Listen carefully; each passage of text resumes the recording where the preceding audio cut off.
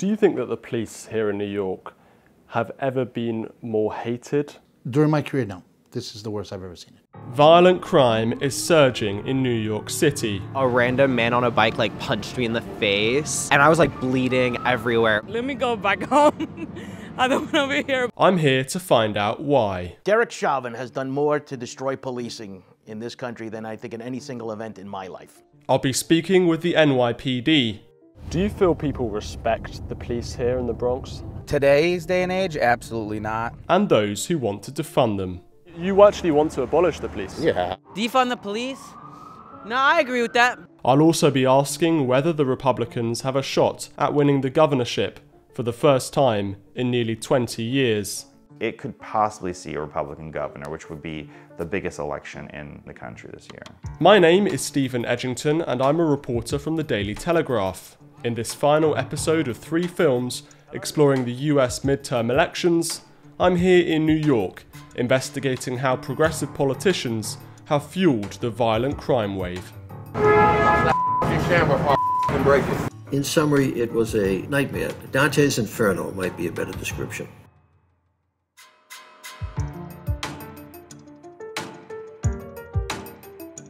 My first stop was in one of New York City's most violent neighborhoods, the Bronx. There, I met up with Deputy Chief Eric Hernandez. I started our discussion by asking how much change Eric had seen in crime levels in recent years. A dramatic change. More people were moving into New York City and we had significant crime reductions, and then unfortunately we have gone backwards significantly. Not to the levels of the late 80s, early 90s, but an alarming trend of violence throughout our city that has really been highlighted throughout the country. How much can you blame the increase in violent crime on the rise of the BLM riots, for example, and other activist movements who are anti-police and anti-cop? I don't know what level I would say that I would blame it on that particular thing. There is no secret that there is a significant anti-police element that has become that much more visible. I wouldn't point at any one particular thing such as BLM or anything, but when you see what has happened during the riots of 2020, it is alarming. Do you think that the police here in New York have ever been more hated by some of the public? During my career, no. This is the worst I've ever seen it. In 30 years, I've never seen this kind of dynamic. And there is a belief by some people that the police are actively killing people of color. The reality is that when you look at the total number of police shootings in general, regardless of who the suspect is or what racial dynamic they are, it is such a very tiny component of the hundreds of thousands, if not millions, of police encounters that we experience with citizens throughout the year. So the narrative that was created was that the police were killing literally thousands of people. That's factually not true. Eric had set me up with a ride-along from one of his officers, known as Chuck. Chuck has worked in the NYPD for 17 years and has seen his fair share of violent crime. Do you think this area here at the Bronx, now it's getting a bit dark, is it safe to walk around here?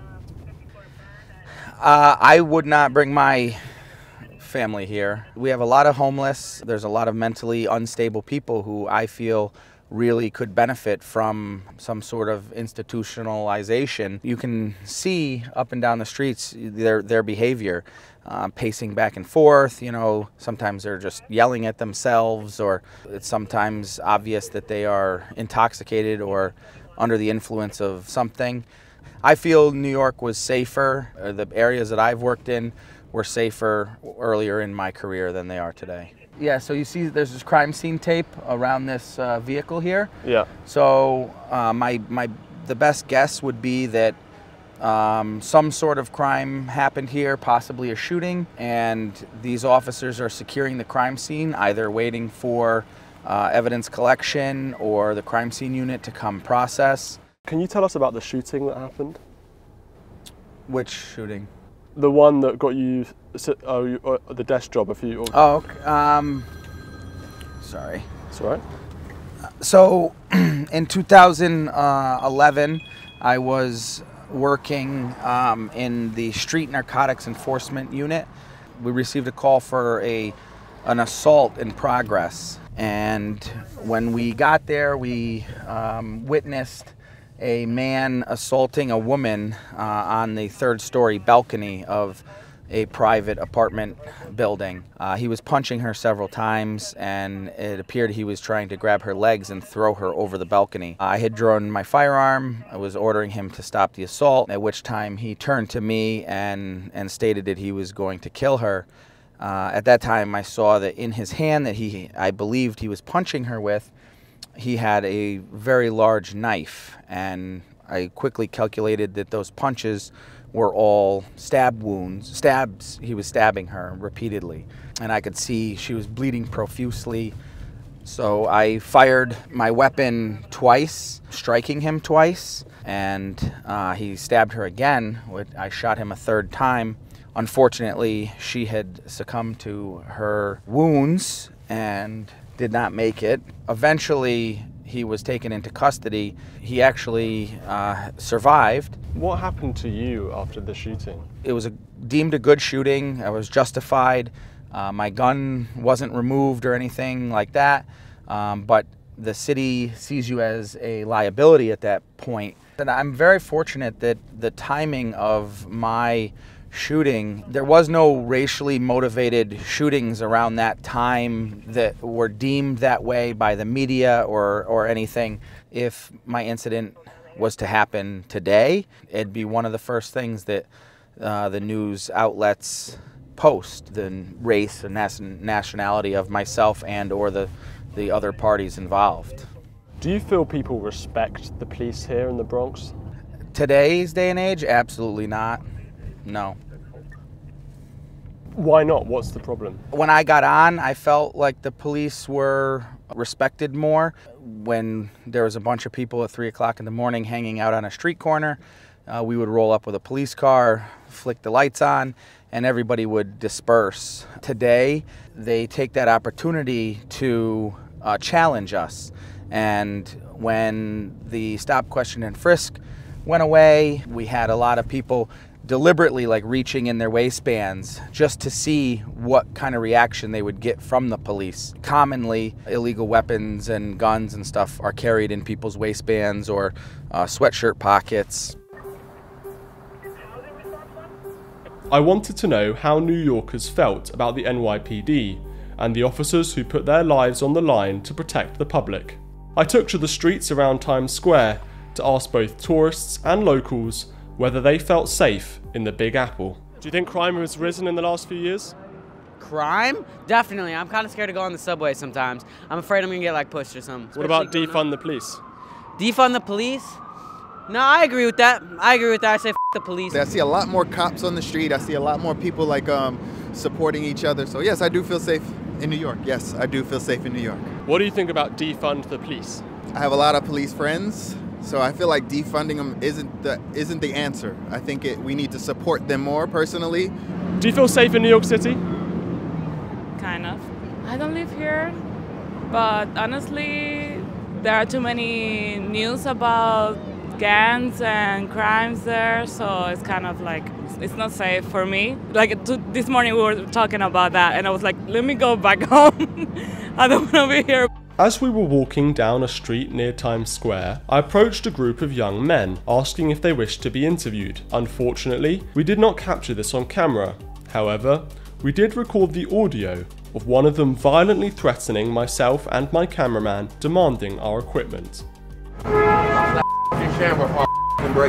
We were lucky enough to walk hurriedly to a more populated area, ignoring the man's threats. However, the incident was a timely reminder of how nowhere is 100% safe in the streets of New York. So do you guys feel safe in New York City? Sometimes. Not at night, not alone, not on the subway. And have you experienced crime here? Yeah, so a couple things have happened to me. So I was walking to the grocery store literally the day I moved here, and a random man on a bike punched me in the face and biked away. and I was like bleeding everywhere. It was like pretty crazy. And then I also got ran over by a car like ran over my foot. I moved here like a month ago too, so it's like, yeah, it's like New York is like definitely tough. I've experienced that being a young woman in the city is very dangerous as well. I remember like my first time visiting New York, I was like walking around at night and I got like street assaulted and harassed. Like this guy like came up behind me, he like poked my ass and he was like, hey, like just screaming like kind of vulgar things at me, and I was like, I didn't know what to do in that moment. I remember one time I was going to college, and just because someone was having a bad day, I bumped into them and I had like really dark glasses. I didn't even know her, and she f***ed me up, no lie. She had a Snapple bottle and she pushed down my face, and I deadass was going to school. At the end of the day, everybody got a weapon on them here. You have to have a weapon on you. Like if you want to be safe, unfortunately, you have to have a weapon on you in New York. Are you guys armed now? Excuse me? Are you armed now? Have you got a weapon now? No, you don't want to say. That's fair. No, like real, like I need to get pepper spray. I'm sorry, this is being filmed. I kind of tried to file a police report, but then I was like, they're not going to do anything. They've never done anything. Like, I think it's more important to direct that funding towards like mental health. Wouldn't you guys prefer more police people to protect you? I mean, against assault and stuff like that? I mean, if they actually I gotta did. protect myself more than they could protect me. It's like, this shit's still gonna be the same. I'm still the one defending myself. I have to wait for you to come. I wondered whether the visceral hatred from some members of the public towards the police was having an impact on the morale of NYPD officers. To find out, I visited the policing college John Jay, where I met up with a retired NYPD officer turned professor. I entered the New York City Police Department in 1992. And I retired in 2012. Looking at the recent spike in violent crime, particularly in cities like New York, how much can we blame the BLM riots for this and the death of George Floyd? We're not going to blame the BLM riots per se, right? But the George Floyd incident, let's talk about that case. Derek Chauvin has done more to destroy policing in this country than I think in any single event in my life. And I've seen a couple of police incidents that were really terrible, but this one, you know, kind of like takes the cake. And it came at a time where the movement was to this anti-police environment rhetoric that we saw, and this was just their quote unquote like time to seize control, and that's basically what they did. Why do you think so many officers in the NYPD are retiring early? Not only have you had a lot of these reforms, but you've had legislation go against them, right? They want to remove qualified immunity, or they remove qualified immunity, which would make it easier to personally sue a police officer, where you could be held liable. Even if you were right, you could still be sued. And the second thing is we've had in New York State, by the city council, pass what's called the diaphragm law, which is basically if you try to arrest somebody and you make any effort to go around the neck, press on the chest, on the back, and you obstruct the breathing on somebody, we have district attorneys that are looking to arrest the cops for this, which has led to a lot of videos. You might have seen them online where you have 5 or 6 cops trying to figure out how they're going to tackle this guy because they're worried about where they put their hands, where they grab them, and it becomes a real problem. It's a big deal. And if you're a cop and you're worried about now not only getting arrested for doing your job, but now you're looking to get sued, and I could go to a county where it's better pay, better benefits, and nicer working conditions. Yeah, let's put it this way. If I was working and I had the opportunity to leave and get a job somewhere else, I'd be out of here too. When we talk about statistics, it can turn some people off. It can be a bit dehumanizing. Can you paint me a picture of what it's been like in New York in the last few years to people who haven't been or have never been to New York? So in the last 2 3/4 years in the subway system, I think we've had 24 homicides in the last 2 3/4 years. From 2019, I think, to 2002, we had 21. So almost 20 years, we only had 21 homicides. We've had 24 in the last 2 3/4. Is New York becoming a genuinely dangerous place to live? I don't think so, all right? Listen, like I said, I was a cop in the 90s. It was dangerous back then. And a lot of people say, well, it's not as bad as it was in the 1990s. And I say, yes, you're right. But we shouldn't wait till it gets that bad in order to do something. So how bad was New York in the 1990s? And how did the city turn it around? Much of the answer lies with the former commissioner of the NYPD, Bill Bratton. Bratton was hired in the early 1990s by then Mayor Rudy Giuliani to help fix the spree of homicides and violent crime plaguing the city. I sat down with Mr. Bratton over video link to discuss his time in the NYPD. Can you describe what New York was like before you joined the NYPD? On the streets, a phenomenal amount of documented crime. In that year, 1990, my first year, there were 2,245 murders recorded in the city.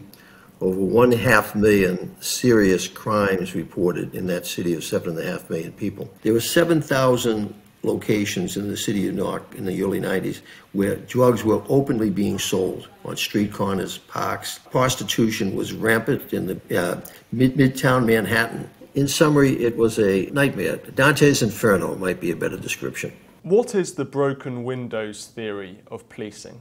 Broken windows is another term for disorder. Broken windows is effectively what we would call quality of life crime, oftentimes referred to as victimless crime. Graffiti, aggressive begging, things that where an individual is not actually assaulted, but in which they were put in fear, in which they were intimidated. I'm a strong proponent and supporter and implementer of broken windows policing. The idea that to effectively control crime, serious or minor, you can't just focus on just serious crime, or you just can't focus on minor crime, broken windows. You have to have a series of initiatives, strategies, a comprehensive set of strategies that address both at the same time. Can you briefly explain what happened in New York to crime when you implemented your new broken windows policy? It declined dramatically, not only serious crime, but quality of life crime. Giuliani hired me as his first police commissioner. And the results in New York were dramatic. Within my 27 months with him, overall crime in the city went down by almost 40%. We got rid of the 7,000 open-air drug locations. We got rid of most of the prostitution. And what was the impact of that for the next 25 years, up until 2019? Crime continued to go down in the city of New York.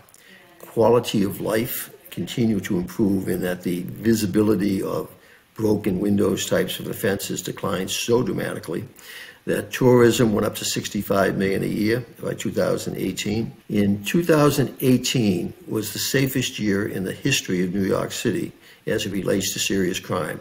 There are fewer than 100,000 reported crimes. 1990, if you remember, there were 500,000. There were, I think, about 270 murders versus the 2,243. But it all fell apart in 2019. Well, this is it. So it's interesting you say in 2019 things started to change, and you can explain your reasons why you think that happened. In the United States, we have a very serious political divide now in our country. We have forces on the far right, we have forces on the far left. On the left, the Democratic side, Democratic Party largely, there is what is called the progressive left woke criminal justice reform movement that really began to pick up steam in 2019, and not just in my city and state, but throughout the country. A lot of that was being fueled by a conscious effort to elect district attorneys who believed that there had been too much mass incarceration, too much police enforcement, particularly involving minorities. To find out more about the impact of these left-wing district attorneys and why crime has surged in recent years, I spoke with Raphael Manguel from the Manhattan Institute, an organisation that was pivotal in promoting the broken windows theory of policing. Well, in 2020, New York City saw a 46+% increase in homicides, which is the single largest year-over-year increase in homicides in this city's history. Why do you think there's been a recent increase in crime in New York? I think it's been just a confluence of really bad policy decisions. We have seen incarceration rates drop significantly over the last decade plus. We have seen a multitude of reforms, all of which are aimed at lowering the transaction costs of committing crime and or raising the transaction costs of enforcing the law. So I'm thinking here of things like bail reform, discovery reform, which creates all these new unfunded burdens that prosecutors have to comply with in order to bring a criminal case. Raise the age legislation, which makes it almost impossible to hold a 16 or 17-year-old criminal defendant responsible as an adult, which means that they're almost never getting lengthy prison sentences. You have the Less is More Act, which makes it much more difficult to send people back to prison for violating the terms of their parole. You have the progressive prosecutor movement, where in Brooklyn and Manhattan we now have district attorneys who are explicitly committed to decarceration as an end in itself. There are of course many who support criminal justice reform in New York City. To get their point of view, I caught up with Tanner Geneva, an independent journalist who focuses on crime. We met in a park overlooking New York's infamous jail, Rikers Island. Can you explain what Rikers Island is over there? What is Rikers Island? Rikers is a jail complex with 10 different jails. It houses approximately 10,000 people, and 85% of them are there pre-trial, so they're legally innocent. And it's just notorious for overcrowding and abuses and deaths. We've had 16 deaths just this year. So there is obviously this issue over what's called bail reform. Yes. So this is people wanting to not put people into Rikers, to not put people into jail before their trial begins. Do you think that that is an issue where people do need to go to jail because they might be repeat offenders, they might have had a criminal record, and we need to make sure that people are safe, you know, the victims of crime are safe from these people at the same time as sort of having that balance? No, because people out on bail commit, re-offend violently something like 2% of the time. It's extremely rare. Also, we're not talking about the elimination of all bail, we're talking about the elimination of cash jail, because if you have a lot of money, you can pay your bail and then go commit more violence. So the issue is that it makes no sense in terms of the dangerousness of the suspect just because they can't pay. Isn't it worth, even with that 2% of re-offending, to make sure, to be on the safe side, as it were, with this bail reform? No, because why don't we consider the public safety of people who are in jail pre-trial, aka legally innocent? Like I mentioned, there were 16 deaths just this year. Why isn't there public safety an issue? So it's the balance, isn't it, between the safety of the public and the safety of the people who have been sort of accused of crimes or awaiting trial? I don't want to sound like a crazy hippie, but people at Rikers are the public. People in prison are the public. Tanner isn't the only one who supports such reforms.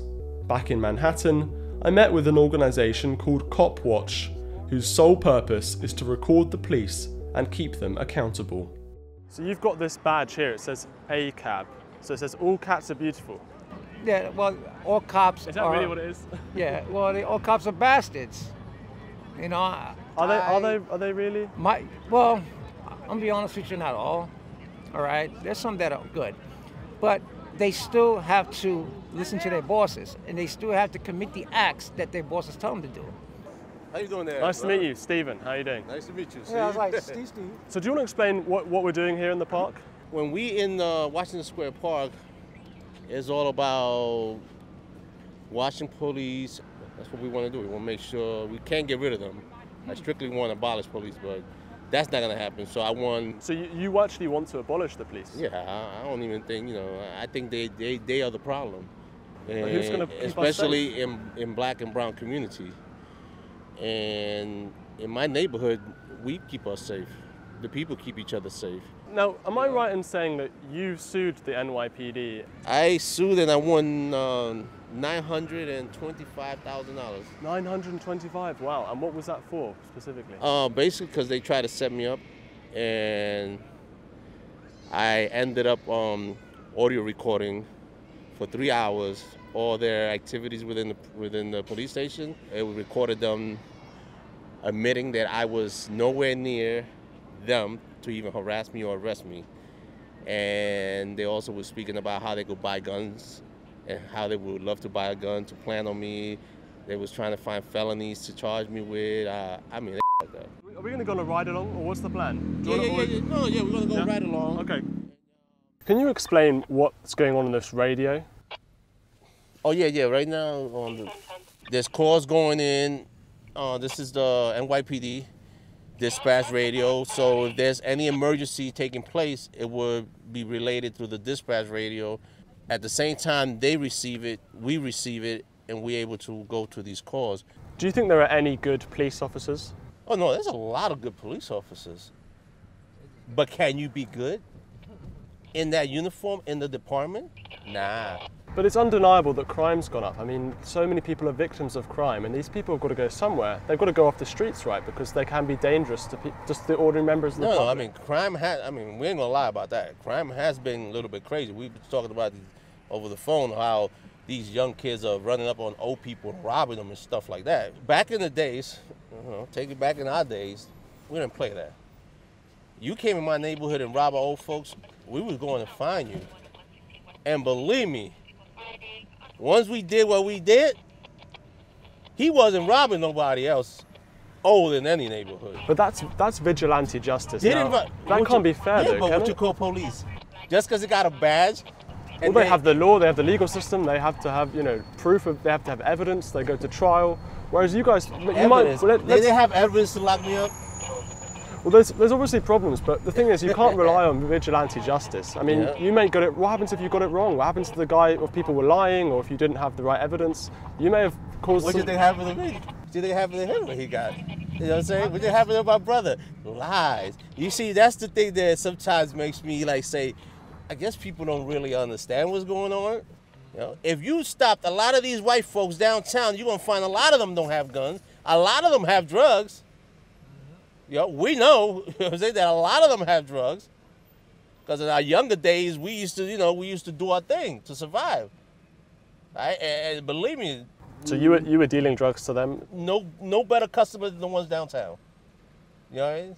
Have you ever been a victim of crime? Have you ever been assaulted or robbed or anything like that? Yeah, I've been through it. You've been through that? We've been initiated. We call it initiated. Yeah, when we was young, I mean. You've been initiated, okay. When we was young, yeah, we've been beat. I mean, I've been jumped. I've been stabbed. I've been beat up.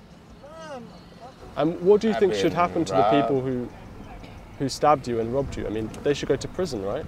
Nah, they was taken care of. They was taken care of. They got taken care of, okay. I may sound like a bit of a wuss here, but I don't feel prepared to stab someone or to defend myself in that way. I haven't got a weapon, I've never been trained, I'm not used to, do you know what I mean? So what about the people who don't feel able to protect themselves or defend themselves? Everyone should have the right to carry and defend themselves. We believe in the Second Amendment now. So I should have a gun to protect myself? I shouldn't have... That's what it takes. You protect your life. If he puts his life in jeopardy by robbing you, that's on him. He's an adult. He makes a decision. Listen, if everybody, I mean, I believe that if everybody was strapped, to think about it twice. It's like the Western, you know what I mean? You challenge them, be like, yo, listen, so it's 3 o'clock, we're gonna do this. You know what I'm saying? But so there was nobody getting robbed. I mean, it was. So I should have a gun instead of the police protecting me? Damn right, because. What about women? What about children? I mean, what about people who are disabled? That's why you have the males there.